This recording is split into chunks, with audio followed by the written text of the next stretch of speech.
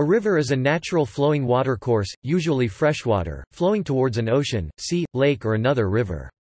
In some cases a river flows into the ground and becomes dry at the end of its course without reaching another body of water.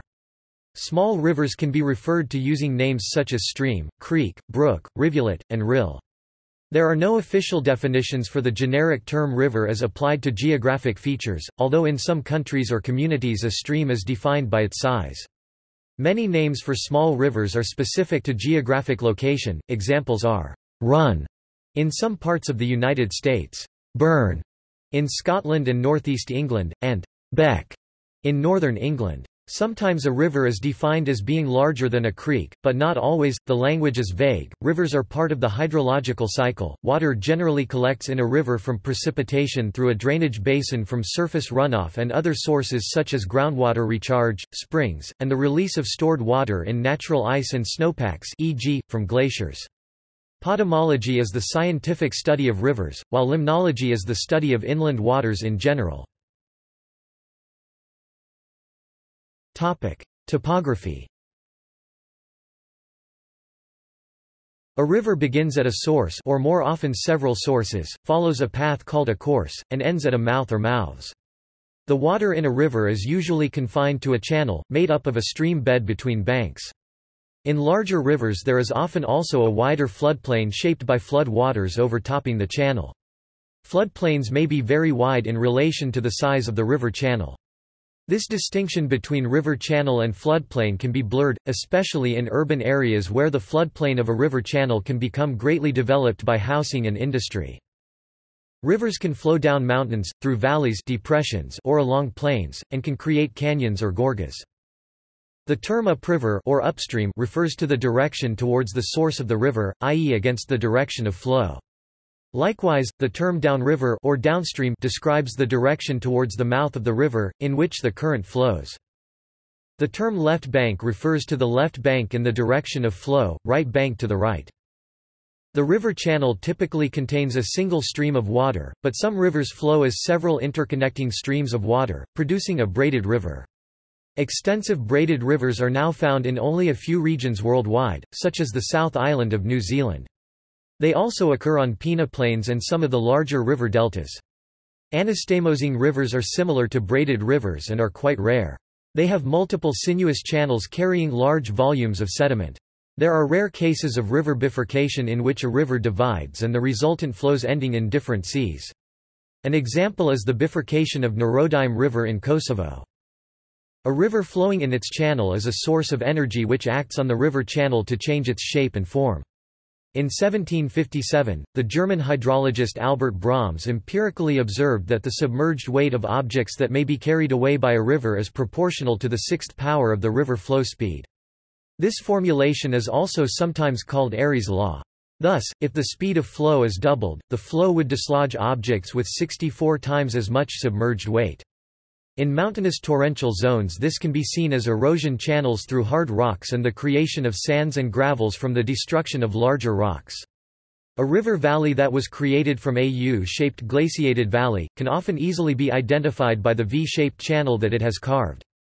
In the middle reaches where a river flows over flatter land, meanders may form through erosion of the river banks and deposition on the inside of bends. Sometimes the river will cut off a loop, shortening the channel and forming an oxbow lake or billabong. Rivers that carry large amounts of sediment may develop conspicuous deltas at their mouths. Rivers whose mouths are in saline tidal waters may form estuaries. Throughout the course of the river, the total volume of water transported downstream will often be a combination of the free water flow together with a substantial volume flowing through subsurface rocks and gravels that underlie the river and its floodplain, called the hyporheic zone. For many rivers in large valleys, this unseen component of flow may greatly exceed the visible flow. Subsurface streams. Most but not all rivers flow on the surface. Subterranean rivers flow underground in caves or caverns. Such rivers are frequently found in regions with limestone geologic formations. Subglacial streams are the braided rivers that flow at the beds of glaciers and ice sheets, permitting meltwater to be discharged at the front of the glacier. Because of the gradient in pressure due to the overlying weight of the glacier, such streams can even flow uphill. Permanence of flow. An intermittent river or ephemeral river only flows occasionally and can be dry for several years at a time. These rivers are found in regions with limited or highly variable rainfall, or can occur because of geologic conditions such as a highly permeable river bed. Some ephemeral rivers flow during the summer months but not in the winter. Such rivers are typically fed from chalk aquifers which recharge from winter rainfall. In England these rivers are called bournes and give their name to places such as Bournemouth and Eastbourne. Even in humid regions, the location where flow begins in the smallest tributary streams generally moves upstream in response to precipitation and downstream in its absence or when active summer vegetation diverts water for evapotranspiration. Normally dry rivers in arid zones are often identified as arroyos or other regional names. The meltwater from large hailstorms can create a slurry of water, hail and sand or soil, forming temporary rivers. Classification. Rivers have been classified by many criteria including their topography, their biotic status, and their relevance to white water rafting or canoeing activities. Topographical classification. Rivers can generally be classified as either alluvial, bedrock, or some mix of the two. Alluvial rivers have channels and floodplains that are self-formed in unconsolidated or weakly consolidated sediments. They erode their banks and deposit material on bars and their floodplains. Bedrock rivers form when the river downcuts through the modern sediments and into the underlying bedrock. This occurs in regions that have experienced some kind of uplift, thereby steepening river gradients, or in which a particular hard lithology causes a river to have a steepened reach that has not been covered in modern alluvium. Bedrock rivers very often contain alluvium on their beds. This material is important in eroding and sculpting the channel. Rivers that go through patches of bedrock and patches of deep alluvial cover are classified as mixed bedrock alluvial. Alluvial rivers can be further classified by their channel pattern as meandering, braided, wandering, anastomose, or straight. The morphology of an alluvial river reach is controlled by a combination of sediment supply, substrate composition, discharge, vegetation, and bed aggradation. At the start of the 20th century, William Morris Davis devised the cycle of erosion method of classifying rivers based on their age. Although Davis' system is still found in many books today, after the 1950s and 1960s it became increasingly criticized and rejected by geomorphologists. His scheme did not produce testable hypotheses and was therefore deemed non-scientific. Examples of Davis's river ages include Youthful River, a river with a steep gradient that has very few tributaries and flows quickly. Its channels erode deeper rather than wider. Examples are the Brazos, Trinity and Ebro rivers. Mature River, a river with a gradient that is less steep than those of youthful rivers and flows more slowly. A mature river is fed by many tributaries and has more discharge than a youthful river. Its channels erode wider rather than deeper. Examples are the Mississippi, St. Lawrence, Danube, Ohio, Thames and Parana rivers. Old River, a river with a low gradient and low erosive energy. Old rivers are characterized by flood plains. Examples are the Yellow, Lower Ganges, Tigris, Euphrates, Indus and Lower Nile rivers. Rejuvenated River, a river with a gradient that is raised by tectonic uplift. Examples are the Rio Grande and Colorado River. The ways in which a river's characteristics vary between its upper and lower course are summarized by the Bradshaw model. Power law relationships between channel slope, depth, and width are given as a function of discharge by river regime.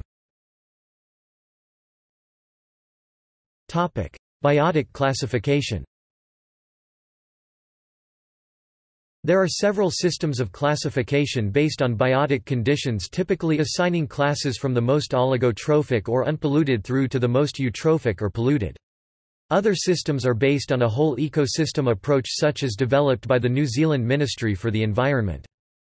In Europe, the requirements of the Water Framework Directive has led to the development of a wide range of classification methods, including classifications based on fishery status. A system of river zonation used in francophone communities divides rivers into three primary zones. The Crenon is the uppermost zone at the source of the river. It is further divided into the Eukrenon, spring or boil zone, and the Hippocrenon, brook or headstream zone. These areas have low temperatures, reduced oxygen content and slow-moving water. The Rhethron is the upstream portion of the river that follows the Crenon. It has relatively cool temperatures, high oxygen levels, and fast, turbulent, swift flow. The Potamon is the remaining downstream stretch of river. It has warmer temperatures, lower oxygen levels, slow flow and sandier bottoms. Whitewater classification. The International Scale of River Difficulty is used to rate the challenges of navigation—particularly those with rapids. Class 1 is the easiest and Class 6 is the hardest. Stream order classification. The Strahler stream order ranks rivers based on the connectivity and hierarchy of contributing tributaries. Headwaters are first order while the Amazon River is 12th order. Approximately 80% of the rivers and streams in the world are of the first and second order. In certain languages, distinctions are made among rivers based on their stream order. In French, for example, rivers that run to the sea are called fleuves, while other rivers are called rivières. For example, in Canada, the Churchill River in Manitoba is called La Rivière Churchill as it runs to Hudson Bay, but the Churchill River in Labrador is called La Fleuve Churchill as it runs to the Atlantic Ocean. As most rivers in France are known by their names only without the word rivière or fleuve, e.g. La Seine, not La Fleuve Seine, even though the Seine is classed as a fleuve. One of the most prominent rivers in the Francophonie commonly known as fleuve is La Fleuve Saint-Laurent, the St. Lawrence River. Since many fleuves are large and prominent, receiving many tributaries, the word is sometimes used to refer to certain large rivers that flow into other fleuves. However, even small streams that run to the sea are called fleuve, e.g. Fleuve côtier, coastal fleuve. Topic: Uses. Rivers have been used as a source of water, for obtaining food, for transport, as a defensive measure, as a source of hydropower to drive machinery, for bathing, and as a means of disposing of waste. Rivers have been used for navigation for thousands of years. The earliest evidence of navigation is found in the Indus Valley Civilization, which existed in northwestern India around 3300 BC. Riverine navigation provides a cheap means of transport, and is still used extensively on most major rivers of the world like the Amazon, the Ganges, the Nile, the Mississippi, and the Indus.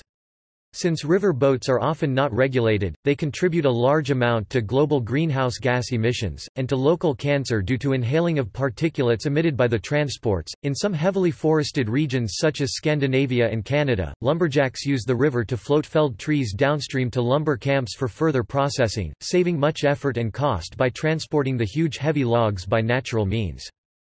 Rivers have been a source of food since prehistory. They are often a rich source of fish and other edible aquatic life, and are a major source of fresh water, which can be used for drinking and irrigation. Most of the major cities of the world are situated on the banks of rivers. Rivers help to determine the urban form of cities and neighborhoods, and their corridors often present opportunities for urban renewal through the development of foreshoreways such as river walks. Rivers also provide an easy means of disposing of waste water and, in much of the less developed world, other wastes. Fast-flowing rivers and waterfalls are widely used as sources of energy, via watermills and hydroelectric plants. Evidence of watermills shows them in use for many hundreds of years, for instance in Orkney at Dunby Click Mill.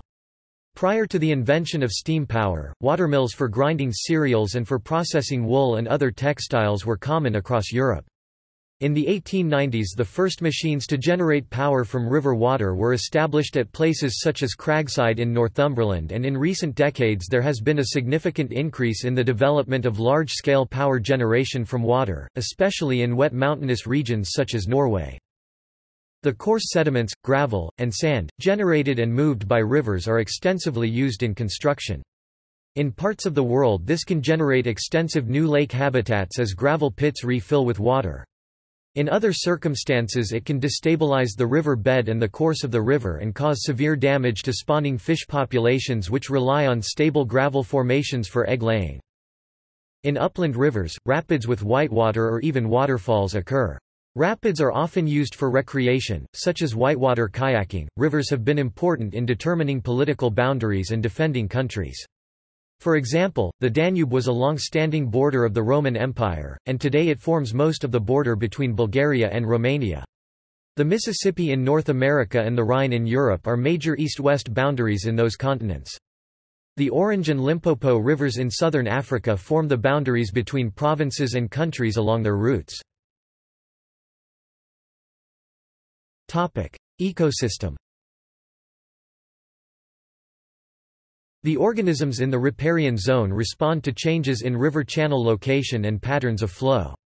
The ecosystem of rivers is generally described by the river continuum concept, which has some additions and refinements to allow for dams and waterfalls and temporary extensive flooding.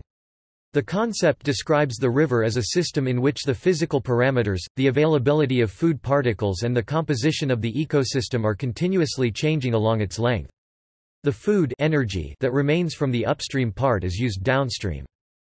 The general pattern is that the first-order streams contain particulate matter, decaying leaves from the surrounding forests, which is processed there by shredders like Plecoptera larvae.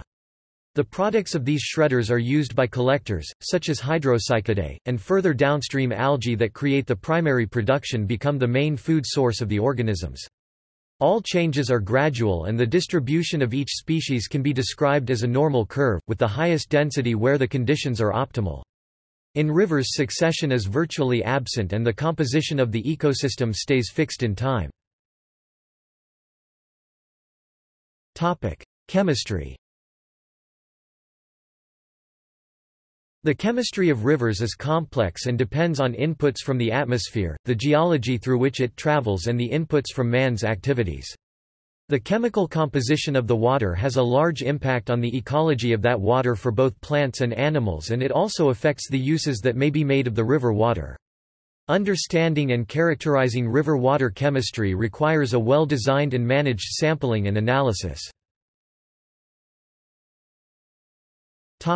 Brackish water. Some rivers generate brackish water by having their river mouth in the ocean. This, in effect, creates a unique environment in which certain species are found. Flooding. Flooding is a natural part of a river's cycle. The majority of the erosion of river channels and the erosion and deposition on the associated floodplains occur during the flood stage. In many developed areas, human activity has changed the form of river channels, altering magnitudes and frequencies of flooding. Some examples of this are the building of levees, the straightening of channels, and the draining of natural wetlands. In many cases, human activities in rivers and floodplains have dramatically increased the risk of flooding. Straightening rivers allows water to flow more rapidly downstream, increasing the risk of flooding places further downstream. Building on flood plains removes flood storage, which again exacerbates downstream flooding. The building of levees only protects the area behind the levees and not those further downstream. Levees and flood banks can also increase flooding upstream because of the backwater pressure as the river flow is impeded by the narrow channel banks. Flow. Studying the flows of rivers is one aspect of hydrology. Direction. Rivers flow downhill with their power derived from gravity. The direction can involve all directions of the compass and can be a complex meandering path. Rivers flowing downhill, from river source to river mouth, do not necessarily take the shortest path. For alluvial streams, straight and braided rivers have very low sinuosity and flow directly downhill, while meandering rivers flow from side to side across a valley. Bedrock rivers typically flow in either a fractal pattern, or a pattern that is determined by weaknesses in the bedrock, such as faults, fractures, or more erodible layers. Rate. Volumetric flow rate, also known as discharge, volume flow rate, and rate of water flow, is the volume of water which passes through a given cross-section of the river channel per unit time. It is typically measured in cubic meters per second or cubic feet per second (CFS), where 1 cubic meter per second equals 35.51 feet 3 per seconds. It is sometimes also measured in liters or gallons per second. Volumetric flow rate can be thought of as the mean velocity of the flow through a given cross-section, times that cross-sectional area. Mean velocity can be approximated through the use of the law of the wall. In general, velocity increases with the depth or hydraulic radius and slope of the river channel, while the cross-sectional area scales with the depth and the width. The double counting of depth shows the importance of this variable in determining the discharge through the channel. Topic: Fluvial erosion. In the youthful stage, when the river is subject to vertical erosion, deepening the valley, hydraulic action loosens and dislodges the rock. The river's load further erodes its banks and the river bed. Over time, this will deepen the river bed and create steeper sides which are then weathered. The steepened nature of the banks causes the sides of the valley to move downslope, causing the valley to become V-shaped. Waterfalls also form in the youthful river valley. Waterfalls usually form where a band of hard rock lies next to a layer of soft rock, easier to erode. Differential erosion occurs as the river can erode the soft rock easier than the hard rock. This leaves the hard rock more elevated and stands out from the river below. Hydraulic action and abrasion are what erodes the soft rock and the water to fall down to the river bed. A plunge pool forms at the bottom and deepens as a result of hydraulic action and abrasion. Sediment yield. Sediment yield is the total quantity of particulate matter, suspended or bedload, reaching the outlet of a drainage basin over a fixed time frame. Yield is usually expressed as kilograms per square kilometer per year. Sediment delivery processes are affected by a myriad of factors such as drainage area size, basin slope, climate, sediment type, lithology, vegetation cover, and human land use management practices. The theoretical concept of the sediment delivery ratio between yield and total amount of sediment eroded captures the fact that not all of the sediment is eroded within a certain catchment that reaches out to the outlet due to, for example, deposition on floodplains. Such storage opportunities are typically increased in catchments of larger size, thus leading to a lower yield and sediment delivery ratio. Management. Rivers are often managed or controlled to make them more useful, or less disruptive, to human activity. Dams or weirs may be built to control the flow, store water, or extract energy.